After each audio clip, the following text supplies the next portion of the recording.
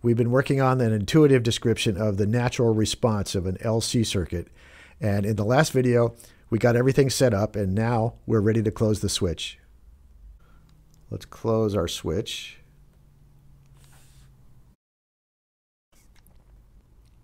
And now our switch is closed again. And what happens?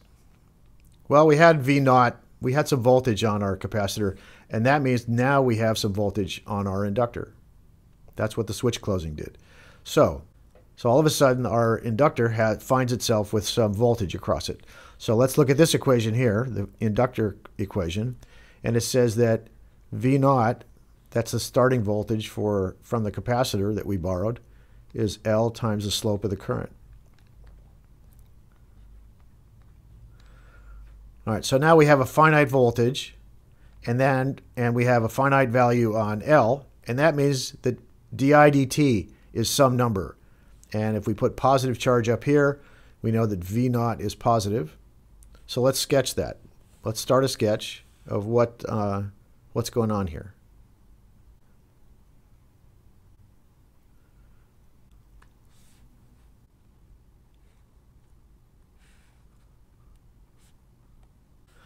We're going to plot together on the same plot the current in blue, and we'll put the voltage in orange.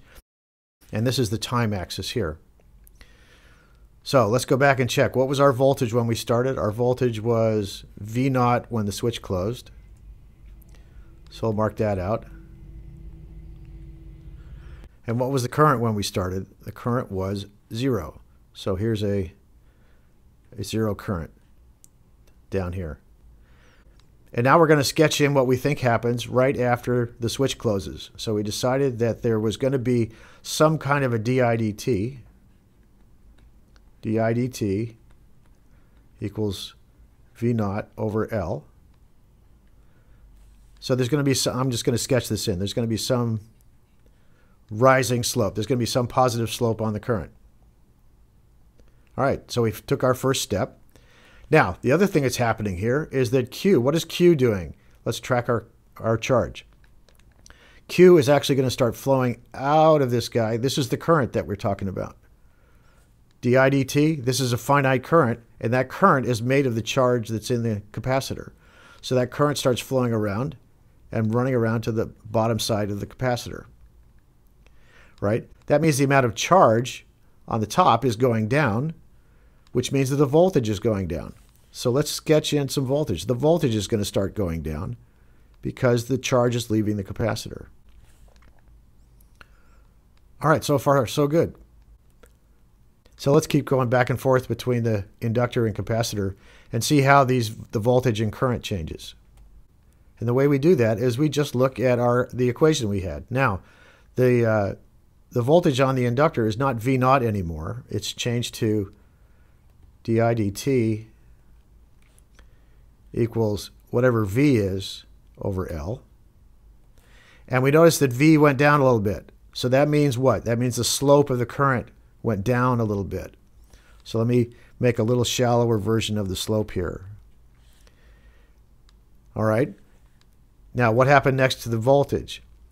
A little more charge has left the capacitor, headed over to the opposite plate. So the voltage is going to continue to go down. So now we're just going to edge forward a moment to moment and see what happens.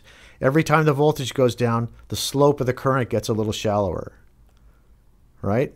And then the voltage continues to drop because the current's leaving. And eventually, that voltage is going to reach 0.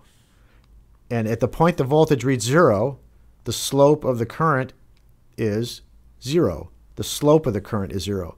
So right when this happens, the slope of the current is 0. Now the value of the current is some number. All right, so now we have some value of current. We have a 0 voltage. Now when we have 0 voltage, let's go back up here. When this value of voltage is 0 here, when this guy is 0, that means that Q is 0. And what that means is that the charge on either side of the capacitor is equalized. The same charge exists on the top and the bottom of the capacitor. That's what this means here. So in our next moment, what's going to happen next? Does the voltage go flat? Does it go flat sideways? Does it go up? Does it go down? What does it do? What does the current do? Let's figure it out.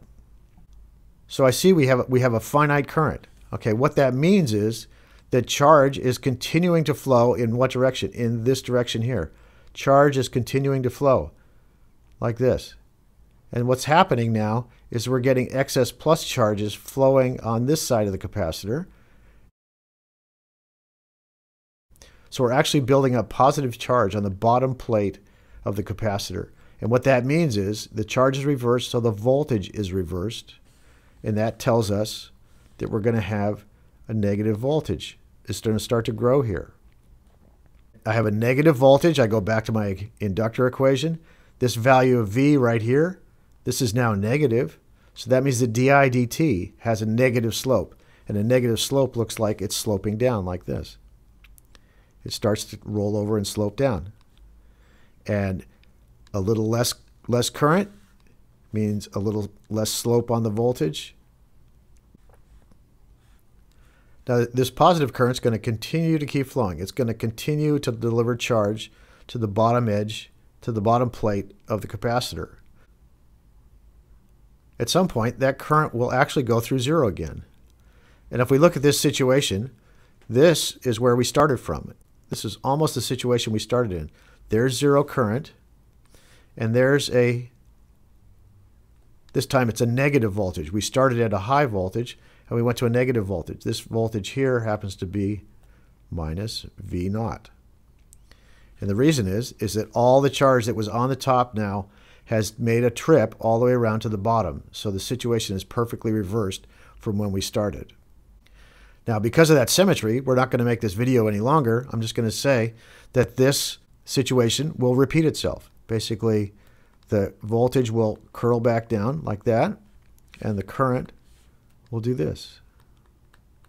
Oops, let's just keep sketching in.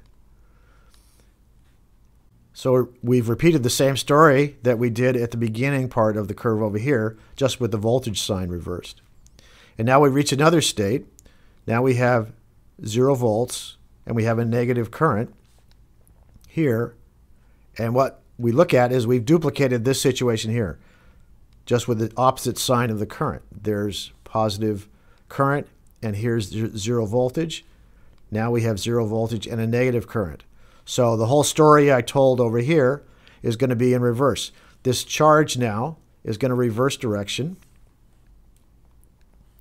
Let's take out all our arrows.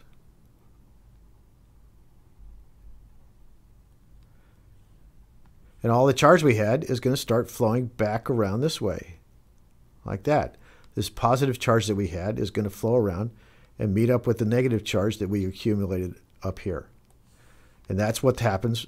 That's what's going on in this part of the cycle. And we can continue on. Basically, this is going to go the same exact story, like that. And this will, the current will do the same. And we've come back to the same exact point as the starting point. Now we've replicated our starting point.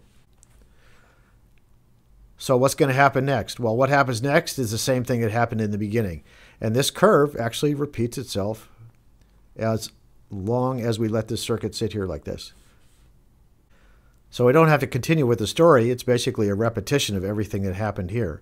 And what we're going to get is a rocking motion on the voltage, back and forth, and we're going to get a rocking motion on the current, back and forth, as these energy storage elements change stored charge for energy in the magnetic field and back to stored charge, and then it rocks back and forth like that. So this is our intuitive explanation of what happens in an LC circuit when we let it do its natural response. There'll be this rocking motion back and forth. And now in the next video, we're going to go through and see how this comes out mathematically.